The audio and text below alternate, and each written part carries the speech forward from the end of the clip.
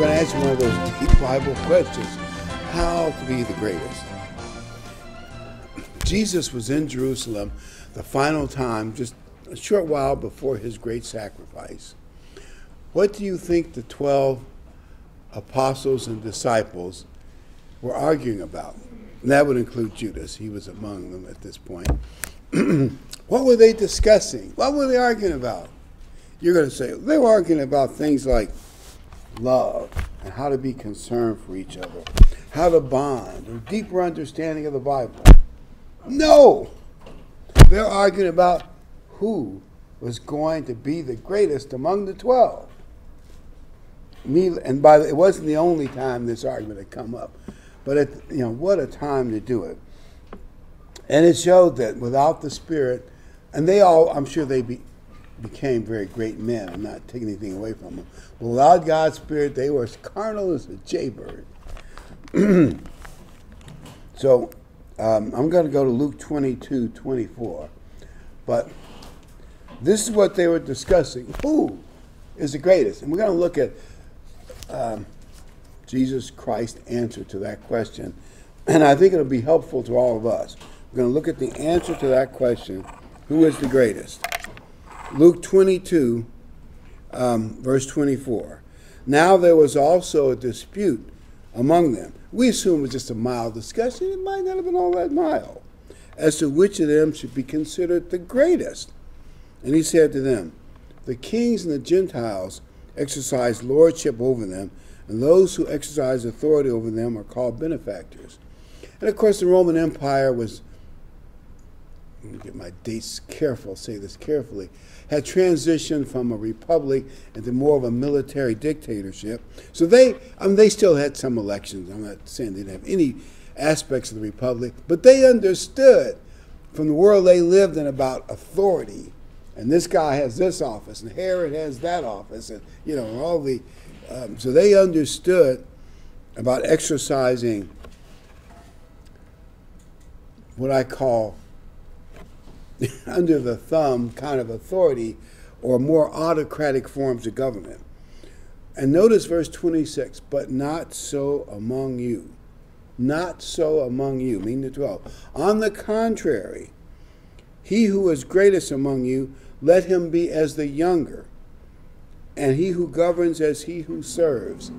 Now when you say that, it just sounds like words, but I think Christ really meant it. We want to this morning take a look at what it means to govern as he who serves, and even when you're not leading, to still serve. They call it, it's actually called servant leadership. And we're going to look at that a little more. And Christ goes on to say, for whoever is greater, he who sits at the table or he who serves, is not he who sits at the table. Yet I, meaning Jesus Christ, am among you as one who serves. In other words, Jesus set an example of serving and not being served, but serving, not being served. And I think it's such an obvious point, but I think understanding it is harder than it sounds. It's so easy to say, oh, you just serve other people and be a humble servant. You hear those words all the time. And I'm sure a lot of people say, especially when they're trying to prove how good they are, I'm just a humble servant of the people. You never know. A lot of politicians say that too. It turns out they're corrupt. They go in the office as a regular guy. They come out a multi-millionaire. Yeah, you see who they serve, don't you? I could give you some examples, but I won't distract by mentioning it. Philippians 2:5. Philippians 2:5. Let this mind be in you, which was also in Christ Jesus. By the whole chapter is worth reading. We're just going to emphasize certain things here. But verse 6, who being in the form of God, did not consider it robbery to be equal with God. You got to think about that. There's God, the Father and God the Son, or if you like the term, God the Father and God the spokesman, or God the Father and God the executive assistant, whatever title you like to look at it. And he's up there with God. It's hard for us to imagine what it's like being God, because we're in a circular world where, you're born, you hit your peak at, I guess, age 40, you get old and you die, and then your kids, same cycle, everything, living, dying. But God never had a beginning. And I know we can't really understand that, and we'll never have an end.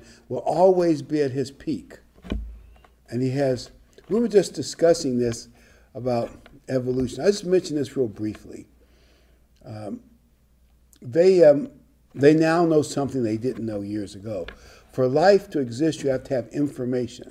And it's like a binary computer code, DNA and RNA. RNA kind of a transmission from DNA to molecular machines that do all the stuff that make your cell do what it does. And every single cell. It's kind of hard to believe that. But the scientists studied it, and they discovered, I don't know, something like 15 or so % of the DNA directs molecules that they know of. So they said the rest of it is junk, left over from evolution. But as they did more study, guess what they discovered? All that genetic information is useful. It tells the molecules in which order to be made, how to fold, the speed in which they put together a bunch of related things that are vital to making the cell live. And then they discovered something recently, those DNA things that tell the cell which kind of molecules to make, they do more than one thing. They make more than one molecule, which complicates impossibly the world of evolution. My only point is, every cell and every animal and every plant is unbelievably complex. You realize God did that? And the lady said, we're just beginning to look at what they thought was the leftover DNA. We're finding out it does stuff. They got years more to look at all. In other words, with all they've learned, they just started. God is more of a genius and a power than we can imagine. You look at the sun, and it's like all those fusion nuclear explosions, and it's just it's only an average star and a whole galaxy full of stars, and then there's more galaxies than they can imagine. God has made all that, controls it. Now, you're going to go from that glory to being a worm. I mean that in a respectful sense. A human being is like a worm compared to God. Think about giving that up for 33 and a half years to live a perfect life to serve mankind. That is real service. That's what Jesus Christ did. You're going about giving up power. Wow, that's giving up power. And it wasn't robbery to be equal with God. Verse 7, made himself of no reputation. And taking on what? Taking on what? Taking on what? The form of a bond servant. And coming in likeness of men. In other words, he really was a man. He could feel pain and fear, and you stick his finger and he bleed. That's from being God to that's quite a jump. And being found in the appearance as a man, Christ humbled himself and became obedient to the point of death, even to death on the stake or cross. That's real servant leadership. That's real servant leadership. And I want to try to define servant leadership. We're going to talk about a little bit this afternoon. Servant leadership, it puts serving other people a higher priority than serving yourself. I know that's almost the opposite of human nature. It's me. That's all what I care about is how does it affect me? And promoters and advertisers will tell you, when you talk to people about things, tell them how it's going to affect them. Because they don't really care about, well, maybe some do, but to some extent, they don't care about the country, the group, and a lot of times even the team. It's me. How does it help me? And so, at any rate, keep all that in mind. But it's serving other people above all priorities, rather than managing, for stuff that will make you look good, you focus on creating an environment that your whole team or your neighbors or your family or your church can thrive in. You're trying to help everybody thrive. In other words, you want to be a good servant for your church, your neighbors, your family, for everybody. Taking care of your people, and which may mean sacrificing your time and effort for the group, not for self. Selfless type of leadership, actually, if you think about it, it does make you the leader. If you're in an organization and you're the one who's really out there seeing to it everything works, and you're taking care of your people and you're working hard, one day they're going to realize, hey, we can't do without him. Then you're really a leader. Think about it. He really is out there helping other people, serving other people, encouraging other people, seeing to it that the group works. Then they're going to realize how much they need you. I think that's part of it as well. Your input's necessary. Mark 10:37. Mark 10:37. They said to him, grant us that we may sit. Now, this is another discussion, but it's the same pattern, separate incident. Grant us that we may sit on your right hand and on your left. These two guys known as the sons of thunder. Now, by the way, when they say sit in his right hand and left hand, right and left, they mean be the top two men in God's kingdom, because that's what it means. You're the right-hand man of the big cheese, or the left-hand man. Usually in any government, they call it the inner circle, the inner cabinet. There are 2 or 3 or 4 people that the leader consults the most, and they have the most power and influence. That's who they wanted to be. These two, two apostles, the sons of thunder. And here's what Christ said, verse 40. But to sit on my right hand or on my left is not mine to give. It's up to God the Father, I presume. But he added to it, but it's for those for whom it is prepared. In other words, don't struggle and scheme and fight for the top spot or the top spots, plural. God's already made those decisions, and I just don't worry about it. God's made those decisions. You're not going to, in other words, you should be thinking about how you can serve others instead of getting to be, on top or whatever you think. So I'm going to talk 5 helpful tips on how to be a humbling servant. 5 helpful tips. At least some of these we haven't said in the past, so some of this is kind of new. We want to serve the church, our neighbors, and our family. Be a good citizen, a good person, a good team member. Okay. So I'm going to read off the 5 tips, and then we'll talk about them a little bit for a few minutes. Tip number 1, serve where needed. And kind of look for needs. Do they need any help? If they don't, they don't. But serve where needed.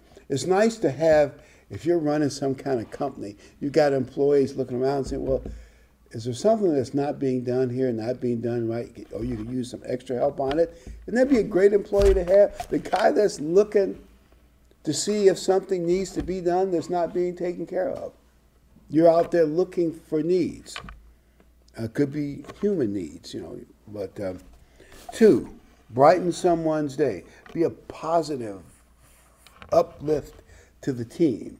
Because you probably have heard them say this. I'll just say what I read in the sports pages. Some coaches will actually keep some players on the team and take some players off the team, not based on ability, but based on what they call the locker room effect. And you're going to say, what's the locker room effect? As best I understand it, some people, the teams try to have their team unity and high spirit, especially in games which are more like war, like football, but it applies to other sports too. You want somebody who creates a positive locker room, or adds to the positive feeling, helps encourage other players to do their best, keeps a positive spirit in the locker room. And some that are, I think Stan mentioned one of his sermons that we heard recently about a guy that Tom Landry was a great player, but he was such a, I'm not playing by the rules, I'm doing my own thing. He was such a negative influence in the locker room, he cut him from the team. I don't know if anybody else ever picked him up because they probably heard what the problem was. You want somebody in your group, team, church, that's a positive force, not one that drags everybody down. I want to see you and him fight and quarrel. I've seen that in playgrounds and even inside of companies, even inside, would you believe, academia. I tell you what he said about you, and get you at each. It's like it's almost a game that people get each other at each other, and even in families. I guess I better not say that about my own. But there are people in families who add to problems. They make it worse. So brighten someone's day. Number 3, pray with someone. And I think one man said, it's easy, almost like an off-the-cuff remark to say, I'll pray for you. And that's fine, too. But he says, pray with someone, too. And maybe you all can pray for each other. And I never thought of that. Pray with someone that's having a crisis or whatever, they'll tell you what it is. Number 4, talk to people live, maybe on the phone or in person. Now there's a lot of communication is done through big tech. But I'm not an expert on social media, so I can't say. But I'm reading people saying that having all these friends in the, I guess, the TikTok sphere or the whatever it is, all these big tech spheres, is not the same thing as real friends. And that's the problem with a lot of young people. They're on their devices all the time. They got a lot of people giving them thumbs up and likes and dislikes, depending on what's in and what's not in. But real people that they know and talk to, it's limited. And I've even found a lot of young people, I don't like it, but, I want you to text me or get on Facebook. They don't want to talk in person. I don't like that. I mean, personally. I think it's better to deal with real people on the phone or face-to-face. I guess you can have that phone call where you can see them. I don't think I look good on television phone. But anyway, that's regardless. People say, you can make up your own decision there. And number 5, be a cheerleader for someone. There's one particular person who may need encouragement. Be a cheerleader for that person. So let's look at number 1 first. Serve where needed. Paul says in Philippians 2:3-4, Paul says, look out for the other person's interest more than your own. Now, I know that is totally unnatural. And he goes on and say Christ did it. But Philippians 2:3-4, he says, look at somebody else's interests first.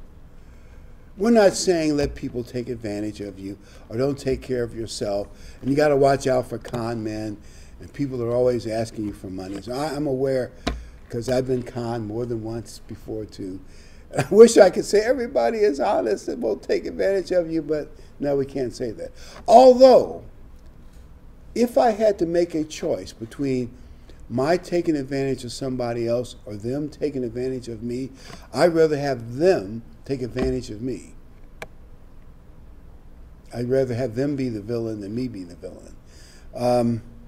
But look at other people's interests. And maybe you can volunteer to help them with something. You can benefit them in some kind of way. But just kind of serve where needed in a humble way, and I think that's a good thing. Number 2, brighten someone's day. In Matthew 5:16, Christ said, be a light to the world. Be up there high where they can see you, a bright light.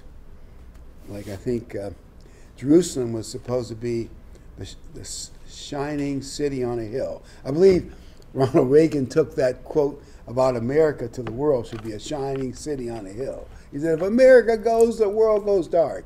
And that may still be true. We go, anyway, we shall see.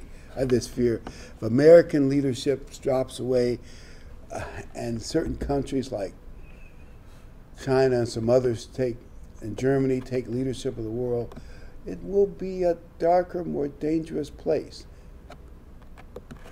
And I'm not against any of those people. I'm just talking about general statement here, general statement. But brighten someone's day. So try to find ways to be a positive force. And maybe, and they say a lot of times you can't do anything big and huge to brighten someone's day, but maybe little things. You have a neighbor that's elderly, although I'm getting elderly, so it's hard to say that, help the elderly. I'm getting there myself. But one thing happened to me about 3 years ago. I thought it was nice. We have a big side yard, a lot of leaves because we got trees and whatnot. And they have this thing in Cape where you got to get your leaves on a curve in a big pile for this snake-like, caterpillar-like machine to come out and scoop them up. You got to get them out there at a certain point to get the leaves out of the way. So Natalie and I were out raking leaves. And Matthew and his son, Mr. Shorty's grandson, I used to be his friend, he's passed away now, they came over and helped us rake the leaves. And they're a lot more young and vigorous than we were. They actually did more of it than we did. We went over to the smaller side, and they did the bigger side. They volunteered, so and then the next year, Sam and Matthew both are about 35 to 40. They're younger than I am, and we were out getting groceries or something. We came back, they pretty much had our yard raked up for us. I'm not making this up. I told Matthew, I said, well, your grandfather would be proud of you if he was still alive. Now, we're elderly, at least compared to them.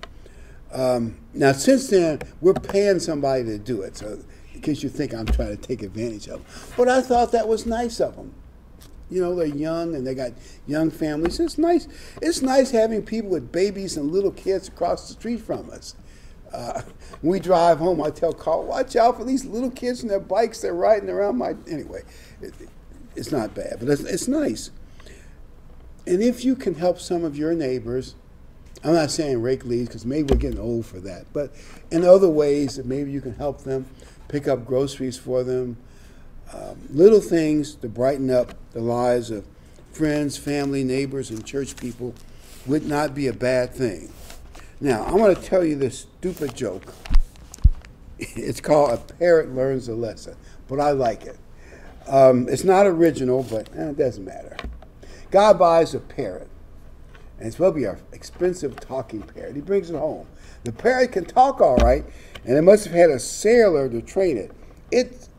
Its vocabulary is in the bottom of the gutter. Worse, even this guy hadn't heard of. And he insults his wife. He insults the kids. He even insults the dog, who he's up on the perch. The dog can't get him. He said horrible things. The guy gets mad. The parrot, he grabs him, opens the freezer, and throws him in the freezer, slams the door. I'll teach you a lesson. 15 minutes later, he opens the freezer. The parrot comes out all frozen. I'm sorry for what I said. The guy says, you're forgiven, but I want to ask one question, says the parrot. I know what I did, but what did that chicken do? Yeah, what did the chicken do? So he learned a bird lesson. And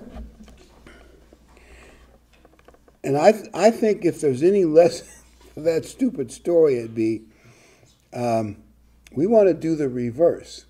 Instead of being a person that's causing trouble like the bird was, we want to be someone that brightens people's lives by what we say. And anyway, try to be more tactful. And we all need to learn that. So we all need to learn how to be more tactful. Number 3, intentionally pray with someone. Now in Ephesians 6:18, it talks about praying always and praying for others. And I think Paul is saying, pray for each other, and of course pray for yourself. And I think we want to add to it, not just praying for people, but praying with them. And I thought of a situation. Let's say, they've got a big crisis coming up in a few weeks, and you can either pray for them here at church, or let's say you call them on the phone, and you say, I'm going to pray for you on the phone. Just pray, and you all have a nice little, or I guess if you want to do it by Skype, if you like that kind of thing, or the TV phone, if you like that, that's fine till we see each other if you like it. But whatever, just pray for them and with them. Or maybe if you're here, you can hold hands and pray for them. And maybe the two of you want to pray for each other and with each other. They say, well, I got this problem. You say, well, I may have that problem coming up in 2 weeks. And both of you pray for each other. That somehow you're praying for them is a form of encouragement. But also, of course, God's going to hear a prayer like that. God's going to hear a prayer where you're trying to help somebody else. Pray for the other guy, not just for yourself. It's like you're spiritually coming alongside him with prayer power to help lift him up. It's like, I'm coming alongside you and I'm going to help lift you up. And I think praying for each other is not a bad thing. Now I want to get back to something I said, and Christ told the disciples about the 2 top spots. He said, it's already been prepared for somebody. And I don't think the 12 disciples would get it. If I were to guess. By the way, do you know that David's name is in the Bible more often than anybody else? I think it's like 1,000 times.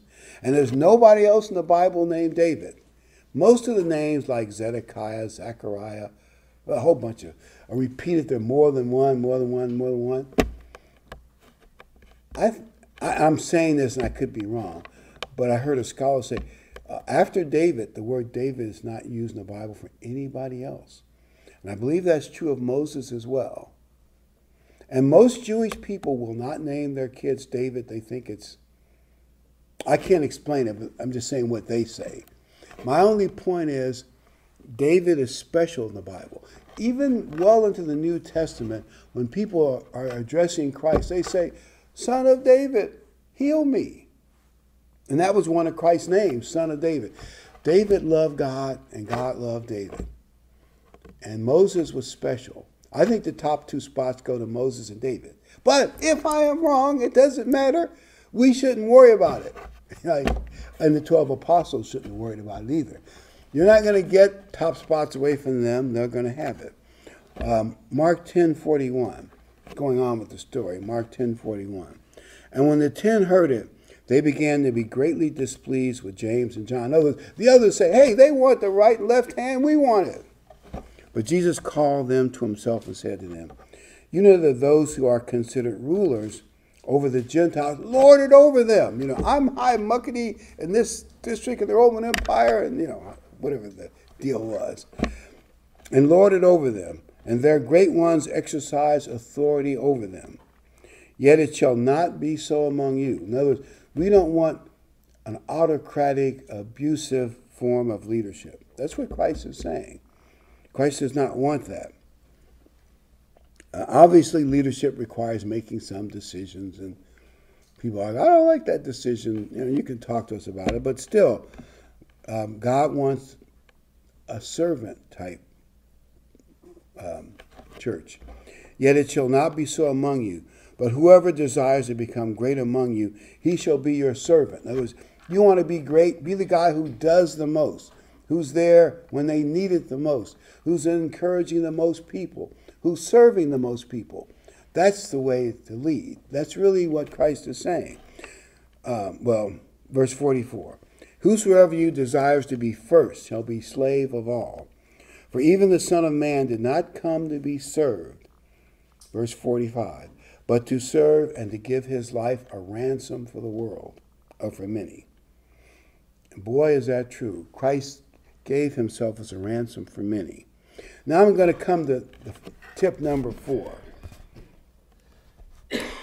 Talk to people in person and not online. Or you could say, talk to people offline. Be face to face. There are many problems with society. I was watching this this show, and they were talking about some of the problems of teenagers and young people and crime, and they were saying, and COVID only made it worse. Having to wear a mask and be isolated. If you're in a real blue state for maybe 2 years, couldn't even use the playground outside, which is good for people's health, but crazy, overly autocratic leaders, especially in blue states, did it. As many of you well know, since we're in a blue state right now. But the point is, the skill of being face-to-face with people was lost, or at least it's not as good as it should be. People don't know how to negotiate with each other. Because if I don't get what I want, I get mad, and I want to hit somebody or scream at you or stab you, or even worse. People haven't learned how to make friends and alliances face-to-face. And among younger generations, a lot of the social skills, not that we were that great when I was in high school, and I'll admit it, we weren't the best people, and so all that stuff. But I think because you didn't have all the online big tech stuff, all our relationship had to be pretty much face-to-face, didn't they? You had to learn to get along, and they even say kids playing outside a lot, which we did when we were younger. You built certain human skills, especially boys dealing with each other. Who's going to get picked first? Who's going to, the kind of stuff that we do or used to do. A lot less of that's going on in our world today. People need friends that are face-to-face friends. They need to know how to deal with other people. And so if we can improve our skills, we can help people more if we're talking to them face-to-face, in person, or at least on the phone. Because that's, and of course if you want to put the television phone in there, you can do that too, to see them, but it depends on the angle of the phone. Sometimes those telephones look weird. Anyway, that's me just saying that. But human to human, face to face, person to person skills really serve other people, help other people. And it's more than sending them 50 likes from people that they think they know but really don't know. Number 5, the last one of those, is be a cheerleader. 1 Thessalonians 5:11, Paul says to encourage each other. That means you have to listen to each other with your heart so that you kind of understand them. Listen with your heart. See what they need. So if you find a person who's maybe he's got an alcohol problem, drug problem, or she's got a deep marriage problem, and all these problems that people have, and or a lack of confidence because life has kicked them in the shins. Even if it's their fault part of the time, it doesn't really matter. Life has kicked them in the shins too many times, and they're discouraged. You say, I'm going to pick that person and be a cheerleader for them. And you're going to say things which amount to, you can do it. Just buckle down and I'll maybe give you some encouraging help and words. You can do it. Hang in there. Don't get discouraged. You can get this problem under control. You're the master of your own faith. I have faith in you. When somebody shows faith in you, I think it actually makes a difference. Maybe your grandparents say, oh, we believe that you can do it. You can do it. And I wish I had this newspaper clipping. When I got commissioned, my grandmother and my mother were there, and it was in the newspaper, a big city. I was shocked because they clipped it out. But I know it's not a big deal because that's a long time ago, but it's nice to have them in your corner. Do you know what I'm saying? As I've said before, my grandparents were a big help. And I was listening to someone, it was on the radio, and they were talking about aborting the baby and this and that, because they had horrible parents, and they said, and we're going to be horrible parents, this child is better off dead. And I thought to myself, the child is better off alive, and maybe if the parents can't fulfill it, maybe the grandparents, like in my case, can step in and make the difference. And my grandparents made a great difference in my life. My only point is, maybe you can be the grandparent that steps in and makes a difference, right? I mean, it's possible, right? You say it. You got to get kids that will, anyway, that will be willing to listen to you. But find somebody, maybe a grandchild or somebody, and you say, when and if I can, I'll be a cheerleader for them. Because it might make a difference. It might just make a difference. And now I want to give you maybe one of the greatest examples in the Bible. The Apostle Paul. The Apostle Paul is one of the greatest examples of servant leadership. You realize that the 2 letters to the Corinthian church, there was a third one which didn't get preserved, but that church had a ton of problems. Paul served that church and did part-time work as a tent maker and maybe other things as well. So he would never have to ask the Corinthian church for anything. And he tells them, I served because I loved you. And being a prosperous shipping city, I'm thinking this. He probably said to himself, they're going to say, oh, this smart Jewish guy is going to take advantage of us spiritually. So he said, well, if that's the case, I won't take any money from you. And then later, when he said, I'm not even writing you this letter so you'll start to support my ministry. No, I'm serving you because I love you. I want you, not your money. I'm trying to give you an idea of how much Paul served the Corinthian church. So I want to just put that in context. Now I'm going to go to 2 Corinthians 11:23. And just think about the service that Paul gave that church, the Corinthian church. But actually he served all the churches. And if someone were to say, who is the greatest apostle? I suppose a lot of people would say Peter or John. I would probably say it was Paul. But it doesn't matter. You know, Christ will make all those big decisions. And Paul will definitely get a high position, whatever it is. 2 Corinthians 11:23. Now he's, in comparison to critics, he's talking about inside the Corinthian church. Are they ministers of Christ? I am more. In labors more abundant. In stripes above measure. In prisons more frequently. In deaths often. Now when he say deaths often, you might think, well, that's just poetic. When they stoned him, you can read about it in the book of Acts, they actually thought he was dead, the mob that stoned him. Who knows? Maybe he was dead. I'm not saying he was or wasn't. And then the disciples came some hours later after the mob was gone. I guess whatever, they're going to pick up the pieces. He came back to life or came back to consciousness. He might have been dead or almost dead. And he says he fought beasts in Ephesus. They did have an arena in Ephesus. I think it was like 25,000 people. The one in Rome was maybe 55,000, but it was like half the size of the arena in Rome. And we know what they would do is they'd take 3 or 4 Christians, give them one of those iron nets and a couple of spears and swords, and let 1 or 2 cougars or lions or tigers loose, and they'd bet to see who's going to win, who comes out alive. Maybe, based on that word, Paul might have thought he was facing his death. Obviously he won because he lived through it, but I'm saying he did face near death, if not actual death, many times. Verse 24, from the Jews 5 times I received 40 stripes minus 1, because the Jews wouldn't want to break the law, so they give you 39. 3 times I was beaten with rods. Once I was stoned. 3 times I was shipwrecked. A night and a day I've been in the deep. I can't imagine. Let's say there's a big piece of wood from a ship that's, crashed on the rocks. And you climb on that big piece of wood, and you got to sit in the ocean a night and a day before you're rescued. Can you imagine how scary that would be? Can you imagine how scary that? Not only worried about sharks and other things, I just think, wow. And then you get back up, do some more ministry, and get on another ship and sail someplace else. You talk about courage and service.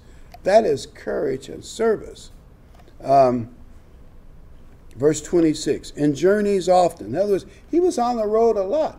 He could have said, we got this big church in Ephesus. I'll just stay here and be the bishop of Ephesus for the next 20 years, and they'll all pay me a nice salary, and I'll live a nice life. I mean, he could have said that. But after he got that Ephesus church going, I think it's a little over 2 years, he went on, traveled, to create more people, to convert more. journeys often, in perils of water, in perils of robbers, in perils of my own countrymen, in perils of the Gentiles, in perils in the city, in perils in the wilderness, in perils in the sea, in perils among false brethren, in weariness, toil, and sleeplessness often, in hunger and thirst, and fasting often, in cold and nakedness, besides the other things what comes upon me daily. Now notice this, after all those perils, in his travels, a lot, then guess what his next big pressure and concern was? Besides these other things, what comes on me daily, my deep concern for all the churches. My deep concern for all the churches. Who is weak, and I am not weak? Who's made to stumble, and I do not burn with indignation? In other words, they'd write Paul or tell him about all the problems of all the churches, and he was trying to, send messages and send evangelists like Timothy and Titus and others, and Apollos to try to put out fires in different churches. That's a lot of pressure. That was a big concern of Paul.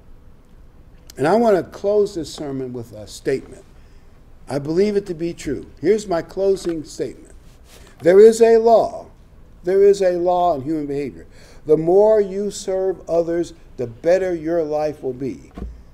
In other words, giving is better than getting. I know that sounds contrary to logic, but giving is better than getting. The more you serve others, the better your life will be.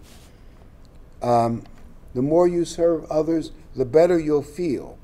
The more blessings will come to you. And they'll be automatic, like there's some law.